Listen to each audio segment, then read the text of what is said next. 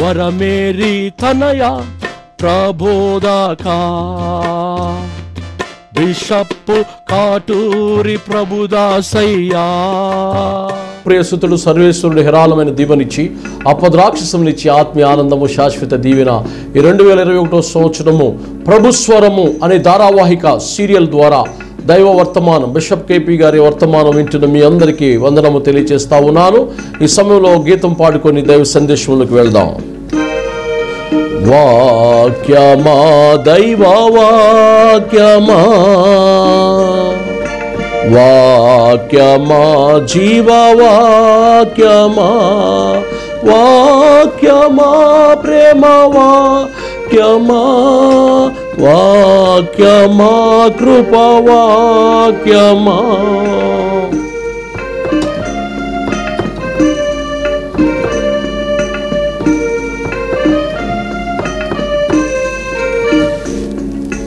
వాక్యమా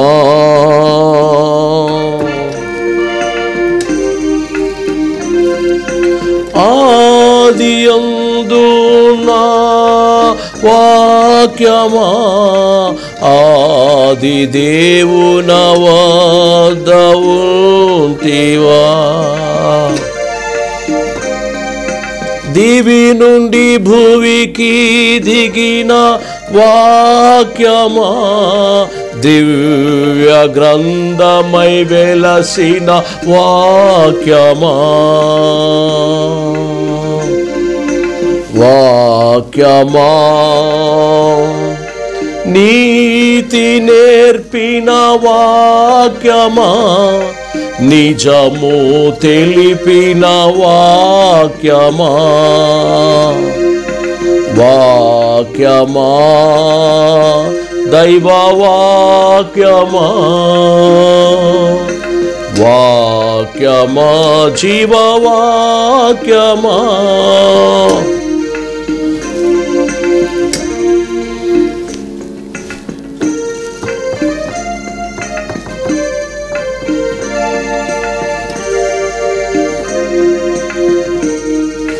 మమతా చూపిన వాక్యమా, మనసు మార్చిన వాక్యమా,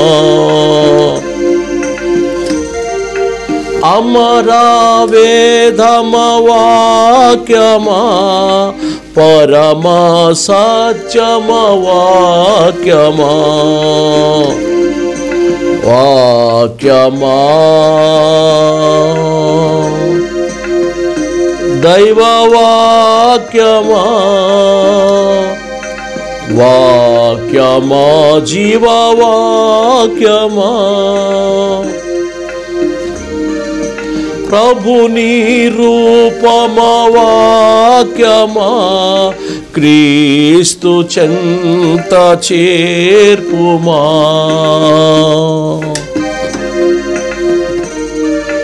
వాక్యమా ధన్యత పొందుము జనమా,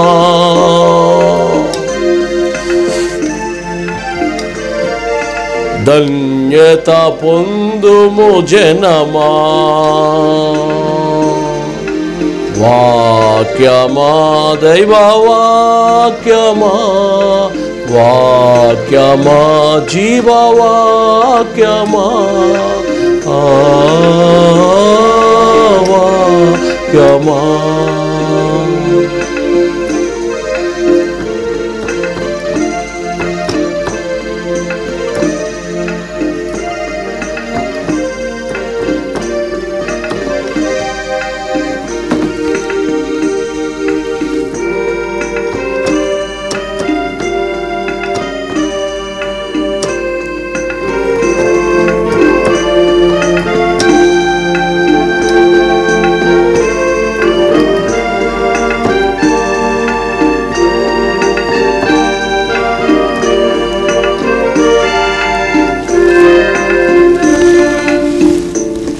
పవిత్రుడు ప్రియసుతుడు సర్వేశ్వరుని సన్నిధిలో ఈరోజు దైవిక సందేశం ప్రభుస్వరం అనే ధారావాహిక కార్యక్రమంలో భాగముగా ఈరోజు మనము ఆమోసు గ్రంథములోని వాక్యాన్ని మనం చూస్తూ ఉన్నాం. ఈరోజు అంశ ప్రసంగం లంబసూత్రము. లంబసూత్రము అనే అంశాన్ని మీ మధ్యలో మరి చెప్పుటకై వివరించటం జరుగుతూ ఉన్నది. ఆమోసు చెప్తా ఉన్నాడు. ఆమోసు అనే ప్రవక్త ఈ 3వ దర్శనము ఆయనకి కలిగినప్పుడు ఈ లంబసూత్రమును గురించి ఆయన తెలియజేస్తూ ఉన్నాడు. ఆమోసు గ్రంథము 7వ అధ్యాయం 8వ వచనములో మనం చదివినప్పుడు, అతడు నన్ను, ఆమోసు నీకేవి కనిపించుచున్నది అని అడిగను. లంబసూత్రము అని నేను జవాబు చెప్పి తిని. అతడు, నేను నా ప్రజలైన ఇశ్రాయేలులను దీనితో కొలుతునని వారిని దాటిపోను అని సెలవిచ్చాను. ఈ దర్శనముతో కూడినటువంటి మాటను, ఈ లంబసూత్రమును అనగా మట్టపు గుండెను గురించి ఆమోస్ అనే ప్రవక్త దర్శన రీతిగా ప్రవచనానుసారముగా చెప్తా ఉన్నాడు. తెకోవాకు చెందిన కాపరి అయిన ఆమోసు పలికిన పలుకులివి. తెకోవాకు చెందిన కాపరి ఆమోసు. అతను దైవికమైనటువంటి చిన్న ప్రవక్తగా పేరు గడించాడు. ఆ ప్రవక్తకు ఇశ్రాయేలీలో సిరియా, ఫిలిస్తీన్ల, తూరు జాతులకును శిక్షణ గురించి కూడా దేవుడు ఆమోసు వారికి తెలియచేశాడు. అంతేకాదు ఏదేము ఆమోసు కూడా తెలియచేశాడు. ఏదేము గురించి కాకుండా మోవాబు, యూదా గురించి కూడా ఆమోసు వారికి తెలియచేశాడు ప్రభులవారు. ఇశ్రాయేలునకు శిక్షణ గురించి కూడా ఆమోసు వారి యొక్క మరి ప్రవక్త వారికి తెలియచేశాడు దేవుడైన యావే. అంతేకాదు ఇశ్రాయేలీల హెచ్చరిక, బెదిరింపు, ఎన్నిక, శిక్షణ గురించి కూడా తెలియచేశాడు. ప్రవక్త దేవుని పిలుపును నిరాకరింపజాలని విషయాలను కూడా, జాలదనే విషయాన్ని కూడా దేవుడు ఆమోసు వారికి తెలియచేశాడు. ప్రియ దేవుని బిడ్డలారా, అనేక విషయాలు ఆమోసుతో దేవుడు ముఖాముఖిగా హెచ్చరించాడు. సమరయ మహిళల గురించి, అలాగే ఇశ్రాయేలీల మొండితనము, వాటి శిక్షణ గురించి, అలాగే మరి చూసినట్లయితే బైబిల్ ప్రకారముగా శోక గీతమును గురించి కూడా తెలియచేశాడు. అంతేకాకుండా ఉపదేశము గురించి కూడా తెలియచేశాడు. రానున్న శిక్షణ గురించి కూడా తెలియచేశాడు. ప్రభు దినము అంధకారమయము అనే విషయాన్ని గురించి కూడా తెలియచేశాడు. కర్మకాండ, నిరసన మరియు భోగప్రియులకు వినాశనము తప్పదు. ఆ విధముగానే ఘోరమైన శిక్ష, ఆ విధముగానే మరి దర్శనములు, మొదటి దర్శనము మిడతలు, 2వ దర్శనము అగ్ని, 3వ దర్శనము లంబసూత్రము, 4వ దర్శనములో కూడినటువంటి విషయాలు కూడా తెలియచేశాడు. ఆమోసు అమావాస్య గురించి మరియు ఈ యొక్క విషయాలన్నిటిని కూడా చెప్పాడు. 4వ దర్శనము మరి పండగల గంపను గురించి చెప్పాడు.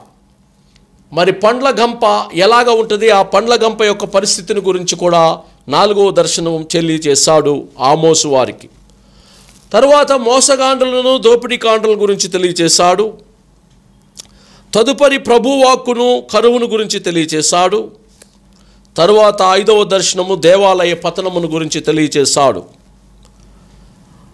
స్తుతి గీతమును గురించి, ఇజ్రాయేలులో ఒక ప్రత్యేకమైన హక్కేమీ లేదు అనే విషయాన్ని గురించి, పాపులు నశింతురు అనే విషయాన్ని గురించి, ఇశ్రాయేళ్ల ఉద్ధరణము, భాగ్యకాలమును గురించి, ఈ విషయాలన్నీ కూడా ఆమోసు ప్రవక్త వారి ద్వారా దేవుడు తెలియపరిచాడు. ఈరోజు దైవక సందేశం మనం చూసినప్పుడు ఈ యొక్క వాక్యానుసారముగా మరి దర్శనముతో 3వ దర్శనము లంబసూత్రము అనే అంశాన్ని మనం చూస్తూ ఉన్నాం. దాన్ని పవిత్ర గ్రంథములు లంబసూత్రం అన్నారు. అలాగే మన ప్రొటెస్టెంట్స్ పరిశుద్ధ గ్రంథములో మట్టపు గుండు అన్నారు.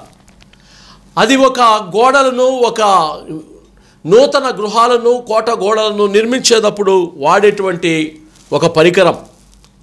దాని ద్వారా తిందనగా ఉన్నటువంటి, సదునుగా ఉన్నటువంటి, మంచిగా దాని ద్వారా కట్టే ఒక పరికరముగా ఆ లంబసూత్రాన్ని ఉపయోగిస్తూ ఉన్నారు. ఇశ్రాయేలీలకు ఆ లంబసూత్రము చాలా అవసరమైనది. ఆ లంబసూత్రం ఇశ్రాయేలీల మీద ఉపయోగిస్తానని దేవుడైన యావే ప్రభుల వారు తెలియచేశాడు ఇశ్రాయేలీల ప్రజలకి. ఎందుకని ఇశ్రాయేలీలకు ఆ లంబసూత్రము వేస్తాను, దాని ద్వారా మిమ్మలను సక్రమైనటువంటి పరికరాలుగా తీర్చిదిద్దుతాను అని ప్రభుల వారు ఆమోసు ప్రవక్తల వారి ద్వారా తెలియజేయడంలో గల ఔన్నత్యత ఏమిటి అని మనం చూసినప్పుడు ఇందులో మనకి తెలియజేయబడతా ఉంది. ఈ వాక్యానుసారముగా ఇశ్రాయేలు ప్రజల విషయంలో దేవుడైన యెహోవా గొప్ప కార్యము చేయబోతా ఉన్నాడు అనేది మనము తెలుసుకుంటున్నటువంటి వాస్తవికమైనటువంటి విషయానికి నివృత్తిగా ఉన్నది. దైవ సన్నిధిలో, దైవ విధానములో ఈ వాక్యము నిరంతరమైనటువంటి విషయాన్ని ఇశ్రాయేలుల ప్రజల విషయమై మరి భక్తుడు రాస్తూ వచ్చాడు. ఈ లంబ సూత్రాన్ని ఉపయోగించే విధానాన్ని మనము తెలుసుకోబోతా ఉన్నాం. ఆ మట్టపు గుండు ఇశ్రాయేలీయులను ఎంతగానో మరి సరైన మార్గముగా ఉండడానికి, మంచి పరికరాలుగా ఏర్పాటు చేయడానికి దేవుడు ఉపయోగించి ఉన్నాడు. యాకోబు అతని కుమారులను ఐగుప్తికి వచ్చినప్పుడు ఇశ్రాయేలు కుమారులు పేర్లుగా తెలియచేయబడ్డాయి. ఆ పేర్లు వివరాలన్నీ కూడా ఇశ్రాయేలుల ప్రజల గోత్రాలకు, 12 గోత్రాలకు ఒక నిదర్శనముగా కూడా ఉన్నది. అందుకనే బైబిల్ గ్రంథంలో మనం చూస్తూ ఉంటాము. వాక్యానుసారమైన దైవిక నివృత్తిలో ఆదికాండము 50వ అధ్యాయం 25వ వచనము, మరియు యోసేపు దేవుడు నిశ్చయముగా మిమ్మల్ని చూడవచ్చును, అప్పుడు మీరు నా ఎముకలను ఇక్కడ నుండి తీసుకొని పోవాలని చెప్పి ఇశ్రాయేలు కుమారుల చేత ప్రమాణం చేయించుకొనెను. ఇశ్రాయేలీలు కుమారుల చేత ప్రమాణం చేయించి, యోసేపు దేవుడు నిశ్చయముగా మిమ్మల్ని చూడవచ్చును. యోసేపును దేవుడు ఒక లంబసూత్రముగా వాడుకున్నాడు. యోసేపును ఫలించడి కొమ్మగా దేవుడు వాడుకున్నాడు. యోసేపుని అన్నలందరూ కలిసి ఆ పాడుబడిన బావిలో పడేసినప్పుడు, పులి వచ్చి తినేసిందని చెప్పినప్పుడు, ఫొతిఫర్ ఇంటిలో అమ్మవేయబడినప్పుడు, పనివాడుగా చేరినప్పుడు అతడు ఒక లంబసూత్రము ఏ విధముగా మట్టపుగుండు ఒక గోడను కట్టడానికి మూల మట్టముగా ఉపయోగపడుద్దో, ఎచ్చు పొలాలన్నిటినీ తీసి సరైనటువంటి క్రమాన్ని చూపిస్తుందో ఆ విధమైనటువంటి క్రమబద్ధతలో యోసేపు పెరిగాడు, ఫలించడి కొమ్మగా జీవించాడు. అంతేకాదు, ఆయన జీవిత విధానములో ఆయన ద్వారా పుట్టినటువంటి బిడ్డలకు ఒక మాదిరిని భూమి మీద ఇశ్రాయేలుల ఆ సంతానానికి ఆయన అనుగ్రహించాడు. And Joseph took his another of the children of Israel, saying, God will surely visited you, and we shall carry up my bones from Horns అనే విషయాన్ని తెలియజేశాడు. క్రమముగా పెరిగిన వారు ఒక నీతియుక్తమైన భక్తిలో, నీతియుక్తమైన ఆశీర్వాదాలతో ముందుకు సాగిపోతారనే విషయాన్ని మనకి ఒక లంబ సూత్రానికి గుర్తుగా ఉన్నాడు యోసేపు వారు. అంతేకాదు ప్రియ దేవుని బిడ్డలారా, వాక్యానుసారముగా లేవియా కాండములో మనం చదివినప్పుడు, ఈ లేవియా కాండములో వాక్య విధానములో మనకు తెలియచేయబడుతుంది దైవిక వాక్య నివృత్తి ఏమనగా, ఈ లేవియా కాండం 24వ అధ్యాయము 8వ వచనములో చూసినప్పుడు, యాజకుడు ప్రతి విశ్రాంతి దినమున నిత్య నిబంధన బట్టి ఇశ్రాయేలీయుల యొద్ద దానిని తీసుకొని నిత్యము యెహోవా సన్నిధిని చక్కపరచవలెను. లంబసూత్రము లేదా మట్టపు గుండు అది చక్కపరిచేదిగా ఉన్నది, ఒక నిర్మాణాన్ని చక్కపరిచేదిగా ఉంది. ఒక భవంతుని నిర్మించేటప్పుడు, ఒక గోడను నిర్మించేటప్పుడు చక్కగా దానితో ఆ మూల మట్టముతో దాన్ని క్రమముగా చక్కపరిచేటువంటి పరికరముగా ఉన్నది. ఇక్కడ కూడా లేవియా కాండములో యాజకులు ప్రతి విశ్రాంతి దినమున నిత్య నిబంధనను బట్టి ఇశ్రాయేలీయుల యొద్ద దాన్ని తీసుకొని నిత్యము యెహోవా సన్నిధిని చక్కపరచాలి, ఆ 7వ దినాన్ని, విశ్రాంతి దినాన్ని పాటించాలనే విషయాన్ని చెప్తా ఉన్నాడు. Every Sabbath he shall set in order before the lord continually, beginning taking from the children of Israel by an ever lasting కవానెంట్ అనే విషయాన్ని ప్రభుల వారు ఆ యొక్క వ్యక్తికి లేదా ఇజ్రాయేలీల ప్రజలకి విశ్రాంతి దినమందు ఆయన తెలియచేస్తూ వచ్చి ఉన్నాడు. ఈ లంబసూత్రము వలె క్రమబద్ధమైన జీవితాన్ని ఇశ్రాయేలీయుల ప్రజలు జీవించాలని దేవుడైన యావే ప్రభుల వారు కోరుకుంటూ ఉన్నాడు. వారికి పాలితమైనటువంటి ఆశీర్వాదాలను అనుగ్రహిస్తూ ఉన్నాడు. ఈరోజు అది ఒక పనిముట్టుగా, పరికరముగా కనపడొచ్చు, కానీ ఆ లంబసూత్రముగా మట్టపు గుండెగా ఉన్నటువంటి ఆయన ఎవరయ్యా అంటే 2021 సంవత్సరాల క్రితం ఈ లోకానికి మనుష్య కుమారుడిగా వచ్చిన యేసుక్రీస్తు ప్రభువారు పాపపు ఛాయల్లో, పాపపు లోకములో నశించిపోతున్న జనాన్ని క్రమబద్ధం చేయడానికి, పాపాలను పరిహసించటానికి వచ్చిన దేవదేవుడు, ఒక నిబంధన చేయటానికి వచ్చిన యేసుక్రీస్తు ప్రభువారు కొత్త నిబంధనకు మధ్యవర్తిగా ఉన్నాడు అనేది, ఆ అడ్డగోడను పడగొట్టి నూతన నిబంధన అనేది మానవాళికి ఇచ్చినటువంటి ఒక గొప్ప లంబసూత్రానికి గుర్తుగా ప్రభులవారు ఉన్నారనే విషయాన్ని గుర్తెరగాలి. అందుకనే హెబ్రీయులకు రాసిన పత్రిక 8వ అధ్యాయము 10వ వచనములో అపోస్తలుడైన పౌలు అంటాడు, ఆ దినములైన తరువాత ఇశ్రాయేలు ఇంటి వారితోనూ నేను చేయబోవు నిబంధన ఏదనగా, వారి మనసులో నా ధర్మ విధులను ఉంచెదను, వారి హృదయముల మీద వాటిని రాయుదును, నేను వారికి దేవుడనయ్యుందును, వారు నాకు ప్రజలై ఉంటారు అనే విషయాన్ని తెలియచేశాడు. ఇశ్రాయేలీలు, అమోనీయులు, హిత్తీయులైన ప్రజాగణం దేవుని యొక్క మాటను, దేవుని యొక్క నిబంధనను ఉల్లంఘించి తిరుగుతూ ఉన్నప్పుడు లంబసూత్రములాగా వారిని క్రమబద్ధీకరం చేయటం కోసమే ఈ మాటలు నూతన ఒడంబడికలో పౌలు వారుదా తెలియచేశాడు హెబ్రీయులకు రాసిన పత్రికలో.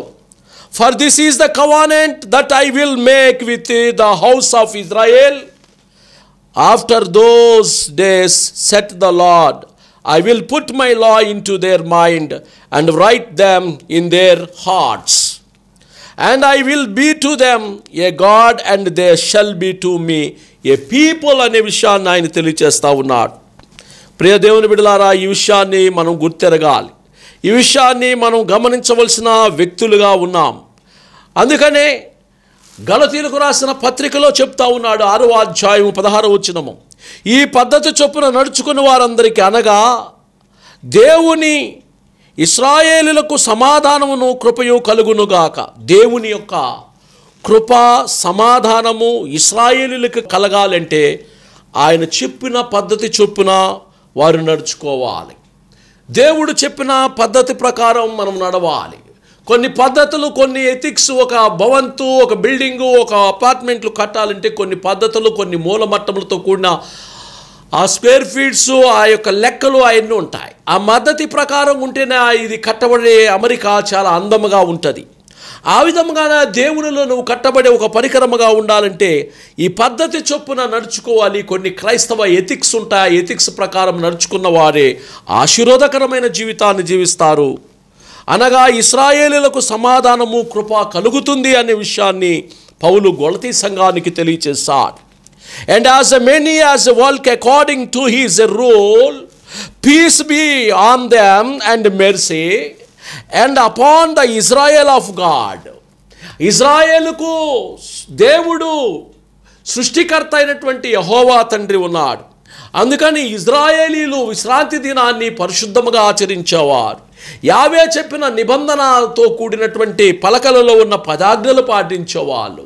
అదోనాయి యెషువా మెషియా రక్తములో జయము, అదోనాయి యెషువా మెషియా నామములో జయమని ఏడుపుల గోడ దగ్గర టొరాస్ పెట్టుకొని ఆ యొక్క చీటీలు పెట్టి వారు దేవుణ్ణి నిష్ఠతో ఆరాధించేవారు. కాబట్టి ఈరోజు మనకు తెలియచేస్తున్న వాక్యం ఏమిటంటే, ఎఫెసీ సంఘానికి ప్రభు చెప్తా ఉన్నాడు, ఈ లంబసూత్రము, ఈ మట్టపు గుండును గురించి నువ్వు వింటున్న విషయం ఏమిటంటే, ఆ కాలమందు ఇశ్రాయేలీలు సహపౌరులు కాక పరదేశులను, వాగ్దాన నిబంధన లేని పరజనులను, నిరీక్షణ లేని వారును, లోకమందు దేవుని లేని వారై ఉండి క్రీస్తుకు దూరస్తులై ఉంటిరని మీరు జ్ఞాపకము చేసుకొనుడి. క్రీస్తు అనే మాటకు పుట్టినోటిలో మెస్సయ్య అని ఉంటుంది. క్రీస్తు అనే మాటకి అభిషక్తుడు అని రాయబడి ఉంటుంది. ఈ మెస్సయ్యకు దూరస్తులుగా ఉన్నవారు మట్టపుగుండు ద్వారా సరిచేయబడ్డారు. ఈ మెస్సయ్యకు దూరస్తులుగా ఉన్నవారు లంబసూత్రము ద్వారా వారు సరిచేయబడ్డారు. ఆ దేవుడు వారికి దొరికాడు. వారి జీవితాల్లో ధన్యత, ఆశీర్వాదాలు వచ్చినాయి. యెహోవా దేవుడుగా గల జనులు ధన్యులు అని బైబిల్లో రాయబడింది. కాబట్టి ఇందులో ఈ విషయం చెప్తున్నాడు, that at that time we are without Christ, that at that time we are without Christ, beginning alliance from the covenant of Israel and strangers from the covenants of promise, having no hope and without God in the world. ప్రియదేవుని బిడ్డలారా, ఈ విషయాన్ని మనం గుర్తెరగవలసిన వారమై ఉన్నాం. ఈ లంబ సూత్రము, ఈ యొక్క మట్టపు గుండును గురించి మనం వింటున్నప్పుడు అసలు నిజమైన మట్టపు గుండు ఎవరై అంటే 2021 సంవత్సరాల క్రితం కొయ్య మీద వేలాడిన మట్టపు గుండెకు సూచనగా ఉన్నది యేసుక్రీస్తు ప్రభులవారు. సరిలేని జీవితాన్ని సరిచేయటం కోసం కలువరి శిలువలో మరణము పొందారు. మరణం పొంది హృదయములో రక్తమును స్రవింపచేశారు. ఫిలిప్పీలకు రాసిన పత్రిక 3వ అధ్యాయం 5వ వచనములో చెప్తాడు, 8వ దినమందు సున్నతి పొంది తిని ఇశ్రాయేలు వంశస్థుడైన బెన్యామీను గోత్రములో పుట్టి హెబ్రీల సంతానమై హెబ్రీయుడనై ధర్మశాస్త్ర విషయమందు పరిసయ్యుడనై ఉన్నాను అని. ఎక్కడికి వెళ్తే అక్కడ కుల మత వర్గ వైషమ్యము లేకుండా అపోస్తుడైన పౌలు కెఫావాడిని పౌలువాడిని అని ఆయన యొక్క నేచర్ చెప్పుకోకుండా అందరిలో ఒక లంబసూత్రములాగా మట్టపు గుండులాగా కలిసిపోయిన తత్వము కలిగినటువంటి యోధుడు ఎవరైనా ఉన్నారు అయ్యా అంటే ఆయన పౌలు మహాశయుడు. అందుకని ఆయన నూతన ఒడంబడికలో 14 పత్రికలు రాయగలిగాడు. అందుకే ఆయన అపోస్తల స్థానమును కూడా స్వీకరించడానికి దేవుడు అతన్ని ఎన్నుకున్నాడు. అందుకని అంటాడు, the క్రూసిఫైజ్డ్ the 8th day of the stuck out of Israel of that tribes of Benjamin, a Hebrew of that is Hebrews, as touching the law of Philistines అనే విషయాన్ని చెప్తా ఉన్నాడు. ఈరోజు ఈ విషయాన్ని నువ్వు గుర్తెరగాలి. ఈ యొక్క మాటలను మనం గుర్తెరగాలి. దేవుడు ఒక లంబ సూత్రముగా లేదా మట్టపు గుండెగా ఉన్న దేవుడు ఏమి కోరుకోవడానికి ఈ లోకానికి మనుష్య కుమారుడిగా వచ్చాడు అండి అంటే ఆయన ఒకటి కోరుకోవటానికి, ఒక దైవికమైన విధులను మానవాళికి ఇవ్వడం కోసం ఈ లోకానికి వచ్చాడు. హెబ్రీలకు రాసిన పత్రిక 8వ అధ్యాయం 10వ చరణంలో చెప్తాడు, ఆ దినములైన తర్వాత ఇశ్రాయేలు ఇంటి వారితోనూ నేను చేయబోవు నిబంధన ఏదనగా మనస్సులో నా ధర్మ విధులను ఉంచెదను. నీ మనస్సు సరైన వంకర టింకరగా ఉన్నట్లయితే, నీ మనస్సులో ఉన్న కొన్ని విషయాలు అపవిత్రతతో కూడిన గలతీ పత్రికలో ఉన్నవన్నీ కూడా ఉంటే వాటన్నిటిని కూడా తీసి ఆ మట్టపు గుండు సరిచేసి మంచి మెత్తని హృదయముగా మార్చబడుతుంది. ఆ రాతి గుండెను తీసి మాంసపు గుండెగా తయారు చేయటకై ఆ మట్టపు గుండును, ఆ లంబ సూత్రమును ప్రభువుల వారు వాడుచున్నారు. వారి మనసుకు ధర్మ విధులను ఉంచెదను, వారి హృదయము మీద వాటిని వ్రాయించెదను. నేను వారికి దేవుడినయుందును, వారు నాకు ప్రజలయుందురు. ఈ సర్వ సృష్టికి కారణభూతుడు సృష్టికర్త ఒకే ఒక్కరు, యావే ప్రభుల దేవలవారు. అందుకనే ప్రకటన గ్రంథములో అంటాడు, మరి 7వ అధ్యాయము 4వ చరణంలో చెప్తాడు, మరియు ముద్రింపబడిన వారి లెక్క చెప్పగా వింటిని. ఇశ్రాయేలీల గోత్రములన్నిటిలో ముద్రింపబడిన వారు 144,000 మంది. వారందరూ కూడా లంబ సూత్రము మట్టపు గుండు చేత సరిచేయబడినటువంటి వారు, మట్టపు గుండు చేత పవిత్రపరచబడిన వారు, పురుషుని సాంగత్యమును ఎరగని వారు, వ్రతము ఆచరించిన వారు, పరిశుద్ధులు 144,000 మంది ఉన్నారు. వారు గొర్రెపిల్ల రక్తములో తమ వస్త్రములను ఉతుక్కురినటువంటి వారు. కాబట్టి అలాంటి సైన్యము పరలోకమందు ఉన్నారు. వారు ముద్రింపబడిన వారు తెల్లంగి ధరిస్తారు. ముద్రా పొందిన శుద్ధులందారు తెల్లంగి ధరించేదారు, జయ జెండాలు పట్టుకొందురు, విమోచన్ గీతం పాడేదారు, ఓకే హల్లెలూయా ధ్వనియే, ఓకే హల్లెలూయా ధ్వనియే, రాజాతి రాజు దేవాతి దేవుడు త్వరలో వచ్చుచుండెను. త్వరలో యేసుక్రీస్తు ప్రభుల వారు పెండ్లి కుమారుడిగా వచ్చినప్పుడు ఒక కట్టబడిపోయినటువంటి తయారు చేయబడిన ఒక మట్టపు గుండులా, ఒక లంబ సూత్రములా ఆయనకు ఉపయోగపడే పనిముట్టిగా నీ ఉండాలని ప్రభుల వారు కోరుకుంటూ ఉన్నారు. ఆఖరిగా ముగింపులో ప్రకటన గ్రంథం 21వ అధ్యాయం 12వ వచనంలో అంటున్నాడు, and had I will great and the high and head and 12 gates, and at that is a hand with the 12 gates, and at the gates 12 angels, and the names witness their one, which are, that is the name of the 12 tribes of the children of Israel. కాబట్టి ఆ పట్టణమునకు ఎత్తైన గొప్ప ప్రకారము 12 గుమ్మములను పన్ని ఉండెను. ఆ గుమ్మముల యొద్ద 12 దేవదూతలు ఉండిరి. ఇశ్రాయేలుల 12 గోత్రము నామములు గుమ్మముల మీద రాయబడి ఉండెను. అపోస్తులైనటువంటి 12 మంది కూడా అక్కడ ఉన్నారు. ఇశ్రాయేలుల 12 గోత్రాలు కూడా అక్కడ రాయబడి ఉన్నవి. 12 గుమ్మాలు ఉన్నాయంట. ఆ 12 గుమ్మాలకు 12 దేవదూతలు, ఒక్కో గుమ్మానికి ఒక దేవదూతలు ఉన్నారు. ఆ 12 గుమ్మాలు, ఆ పట్టణములన్నీ కూడా అదుగో మరి లంబసూత్రము ద్వారా సరి చేయబడినవిగా ఉన్నాయి. ఆ ఒక్కొక్క గుమ్మానికి ఒక్కొక్క దేవదూత అక్కడ కాపులాగా ఉన్నారు. ఇశ్రాయేలు 12 గోత్రాల ప్రజలు ఆ యొక్క వారికి సింహాసనాలు ఇవ్వబడ్డాయి. ఆ ఇశ్రాయేలు 12 గోత్రపు ప్రజలే ఈ సర్వ సృష్టిలో ఉన్నటువంటి ఈ సృష్టికి విమోచన అయి ఉన్నారు. కాబట్టి ఈ విషయాన్ని మనం గుర్తెరగాలి. ఈ విషయాన్ని మనము తెలుసుకునే వ్యక్తులుగా ఉండాలి. కాబట్టి సర్వమాన వ్యాపకోపం ఇజ్రాయేల నమామదం సర్వయజ్ఞతాయుషే మయామశక్తయో ప్రసండమవాహి.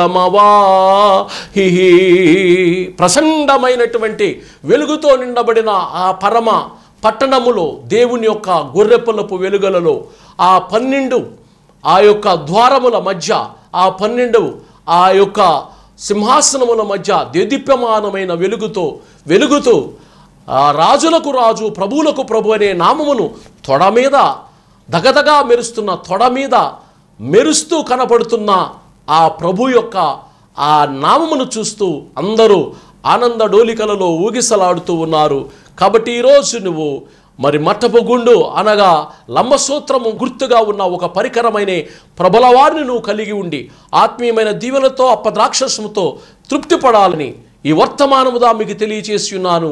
వినికిడిలో సర్వేశ్వరుడు మిమ్మల్ని దీవించి అప్పద్రాక్షసములు ఇచ్చే ఆత్మీయ ఆనందము, శాశ్వత దీవెన ప్రతి వారి కుటుంబంలో మెండుగా అనుగ్రహించునుగాక. సర్వేశ్వరుడు అదోనేశ్వామెషయ మీతో వచ్చునుగాక. ఆమేన్.